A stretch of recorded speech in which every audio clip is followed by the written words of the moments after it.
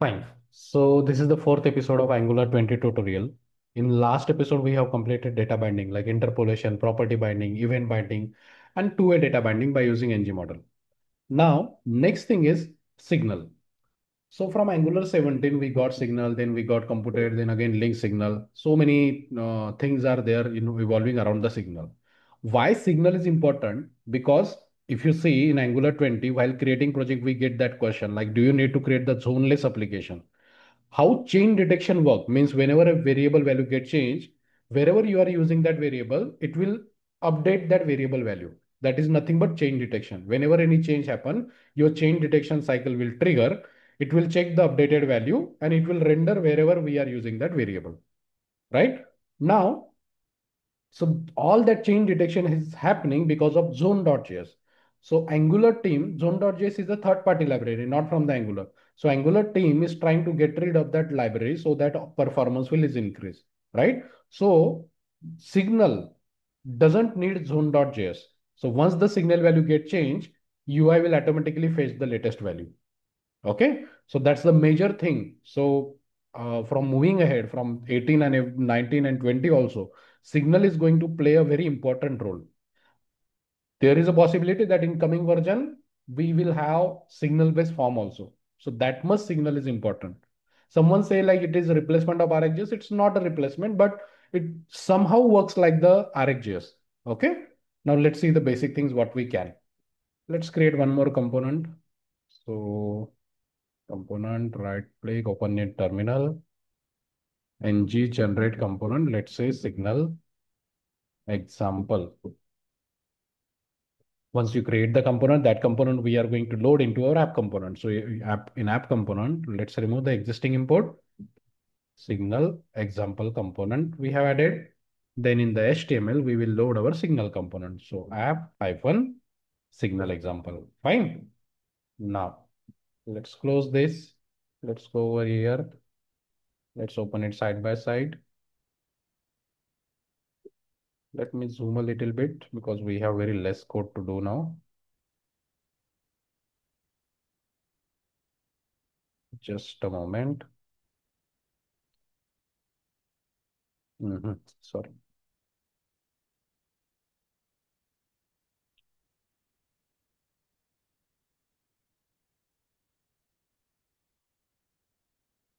Now, so how do you create a variable or how do you create a state in Angular? So, or you can say state or a variable, right? So how do you create, let's say you want to store your first name. So first name data type string is equal to some value like this you store, correct? So this is how you create a normal state.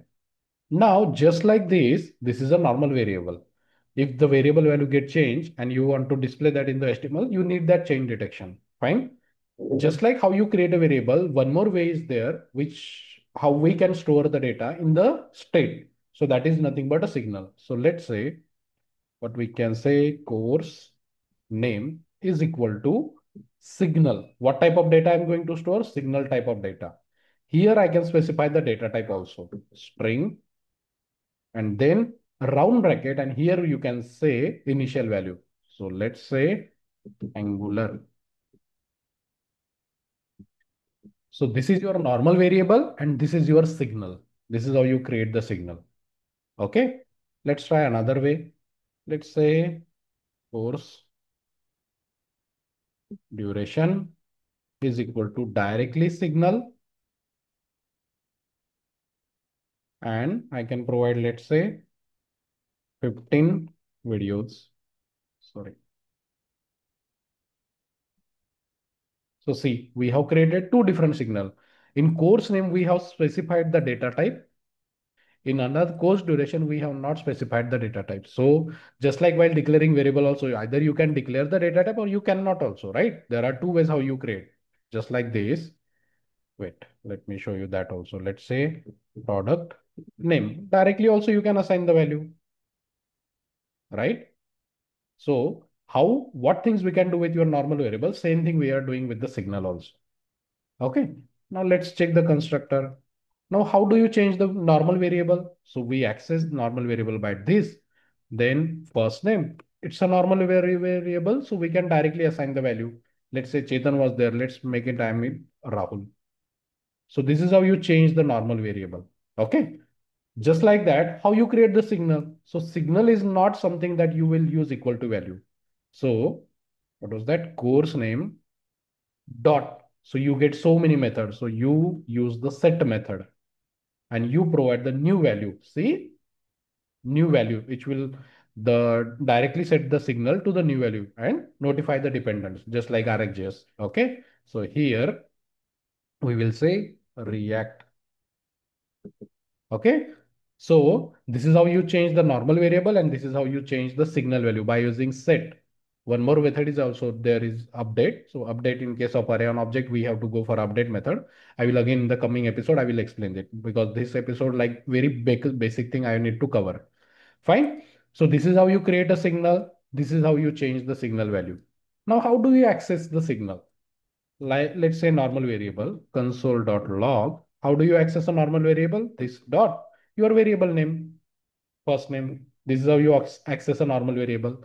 How do you access a signal now? So console.log, this dot, your course name. You cannot access signal like this. Signal accessed as a method. So round bracket. If you don't give this, it won't throw you the error also, but it won't print you the value also. So this is how you access the variable. Fine. Let's just try to print the console. Why it is saying like this? Let's try to save the app component.ts again.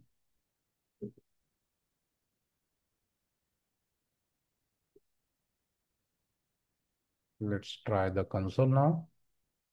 So in the console, you can see Rahul we got, which was a normal variable, and React we got from a signal. See, here we change the signal. Let's try this console over here also. So here existing value you will be able to get. And after that, we are changing the signal value to React and then we are again accessing it. See Angular and React. Got it? So this is how we access the signal. Now this is in .ts. Let's try the same thing over here. So let's say span is there. In first span, how do you access a normal variable? Directly accessing the variable inside the curly braces. This is how you access a normal variable. Let's try span curly bracket, curly bracket. Let's say I want to access this course name signal. So course name, how do you access a signal? See, here we are getting warning. So it is saying course name is a function. It's not a function, right? It's a signal. But here it is expecting like it's a function and we have to invoke like this. So as I said, now we access signal as a method. Let's save and check now.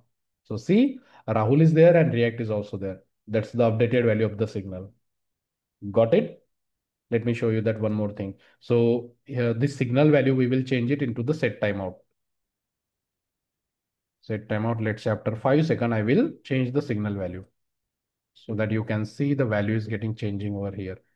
By default, it is Angular. After 5 seconds, set timeout will execute. I'm changing the signal value. See, I got the React. Understood? So this is how you create the signal and this is how you update the signal by using set method and this is how you access the signal. I hope it is clear. So consider like uh, what we used to do with subject, right? If you need to react to any data happening in your component, we used to create subject. A smart replacement of that will be signal.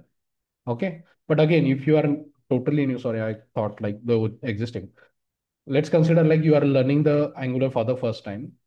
Just to get familiar with signal, consider signal as another way to create the variable. Don't focus on any theoretical knowledge whatever you might get. Just for now consider signal is just how you create a normal variable, how you store the data into normal variable. Just like that, there is another way also, that is signal. But how do you write the syntax? So this is how you write the syntax, this is how you access the signal, and this is how you change the signal value. Little bit syntax different is there apart from the normal variable. Fine. Now, we have, this is your normal signal. Just like that, we have a computed signal also. Let me show you the computed signal now. Let's say, now we have course name and course duration. Now, let's say by using this two signal, I want to create a full course detail. So what I will say, course details is equal to computed signal. Why it's not coming? Yeah, computed. Let me change. I also forgot. I didn't use it recently. So computed, then arrow function.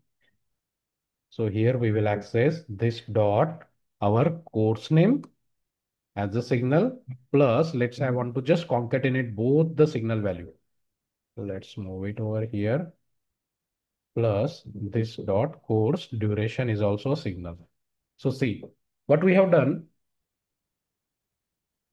We have created one more signal, but the type of signal is not a normal signal. It's a computed signal. So this signal value depends on the value of these two signal. Okay, let's try to access this. Instead of span, I will go with H1. And here I will access this course detail signal. See, React, which was coming from my first signal value and 15 videos from the second value. So I have concatenated both of them. See, understood?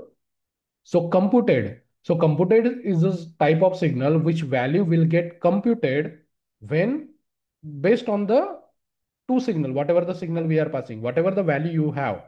Okay, one more thing I'm doing. Now let's say here wait, we changed the set timeout over here, right? Let's try one more time. See, by default it is Angular. After 5 seconds, we are changing it to React. Fine. So see, once your original signal value get changed, your computed signal value also got changed. Means this signal value will depend on the signal value of this, whatever we are using it over here. If any of the signal value get changed, this value will get again computed. See the meaning of computed? It's this signal value will get again computed every time the signal value get changed, whatever the signal we are using it over here. Whenever any signal, either course name value get changed or signal duration value get changed, again my course detail signal value will be computed. Okay. Now you must have understood the computed meanings, right? So this value, the computed signal value is depend on the signal what we have using inside it. In normal signal, we can set the value of signal. In the normal signal value, we can use the set method. But in case of computed, we cannot use it. See this dot course detail dot. See here we are not able to see that set method. So computed signal value you cannot change by set or update method. Its value depend on the signal what it pass over here. Okay. It is going to compute this. We cannot directly use the set method. Okay. So this is the difference between normal signal and the computed signal. Again, we have one more that is link signal, but that I'm skipping for now because considering that if you are learning it for learning Angular for the first time, or if you are new to the signal also. So link signal, again, it is little bit hard to process. So that's why once we are done with the basic topic, then again, some of the things which I'm leaving behind that again I will cover. Fine. So this is signal. This is how you normally create a signal. This is your computed signal. This is if you want to change the signal value, we use set method or the update method. Update method again we will see. And how do you access a signal as a method? See. Okay. So this is your signal. Now, again, if you are new to my channel, please do like, subscribe, add comments also. If you are feeling something like if you are not understanding the way, the example, it's not clear, you can ask the question in the comment also. In video description, you will find a group link to join my WhatsApp group. We have around 7,000 people already joined who are working. Normally in weekdays, I take the sessions also, like apart from the normal topics, I try to take some advanced scenarios or some reusable components or the actual working example what we face when we work on a company. So just to get notified of that, join that group. Okay. So that's it.